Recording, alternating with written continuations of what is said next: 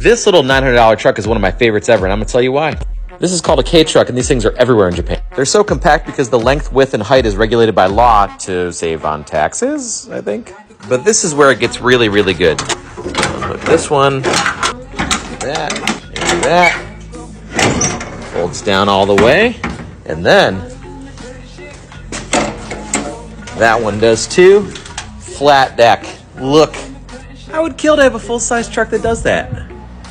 What do you think what I'm thinking? It also has these little cat ears on the roof so when you tie your lumber down, it doesn't slip off the side. Perhaps the best part is not only these four-wheel drive, but also rear-engined. With this little engine access port making them very easy to get in there.